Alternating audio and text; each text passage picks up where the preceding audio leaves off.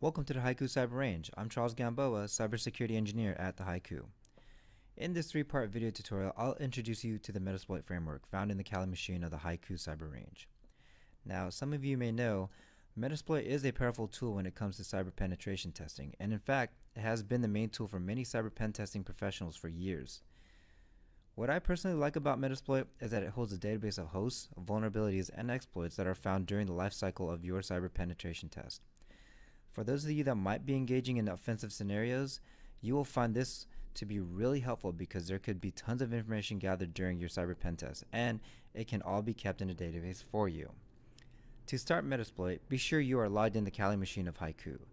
You can either open up a terminal and type MSF console, or click on the Metasploit framework application.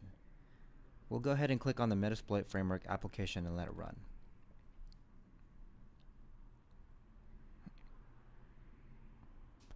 Once Metasploit framework has begun loading, you can click the command line interface here and type in a question mark and press enter. This will immediately give you a handful of commands you can run. To ensure you are connected to a database, type the command db_status. If it shows a database connected to MSF, you're connected to a database. Now, having a database is important because it will help you keep track of hosts and vulnerabilities that you've scanned. By default, Metasploit automatically connects the database upon launching the Metasploit application. If you've already ran a db-nmap scan in your environment, you will be able to utilize most of the commands. Otherwise, it's best to start with a db-nmap scan. To start a db-nmap scan, simply type db-nmap, then the range of your environment.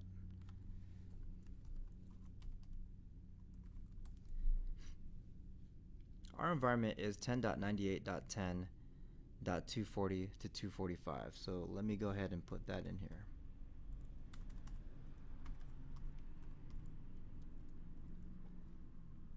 .240 to 245.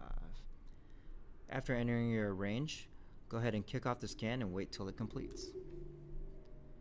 I'll go ahead and pause the video here until it stops or until it completes. Now, once the scan completes, you can now utilize the hosts, loop, services, and vulns command if the scan found anything.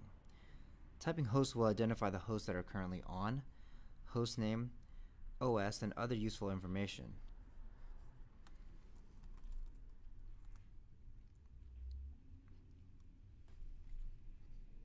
Since our nmap scan was a simple scan, it didn't quite get much information to populate the extra fields in the host commands, but you can see that we have the IP address and some kind of a name of the device.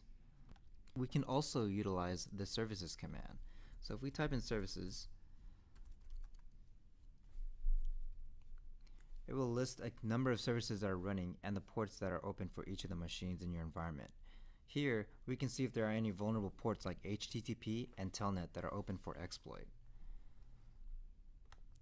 Using the vulns command is where you can find a list of open vulnerabilities found in hosts within your environment. When we run the vulns command, we see that the host 10.98.10.241 has the eternal blue vulnerability. Now that we know that information, we can use it later on to run attacks on that host.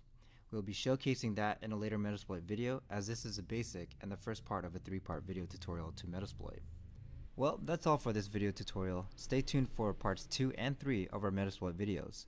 To read the latest about Haiku Cyber Range or see features, tips, and tricks, visit us at haikurange.com.